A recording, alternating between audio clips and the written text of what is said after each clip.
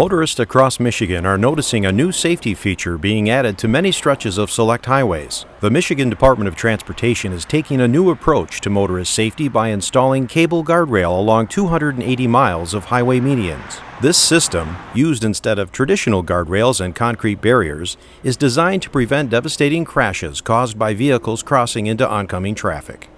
It's extremely effective. In other states, we've seen 95% reduction in crossover crashes. MDOT expects cable guardrails to save 13 lives and prevent 51 incapacitating injuries a year. Our most recent incident was down in Berrien County, where we had a van of folks who were going to the Baptist Convention in the city of Detroit, and their van drifted into the median, hit the cable barrier, and instead of going head-on into opposing traffic, these folks were brought back. In addition to increased motorist safety, other advantages of this new system include faster repair times and lower costs associated with fixing damaged cable guardrails.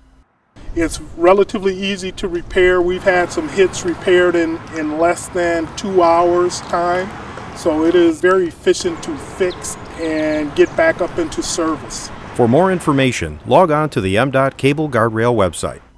The Michigan Department of Transportation is committed to providing the highest quality integrated transportation services for economic benefit and improved quality of life.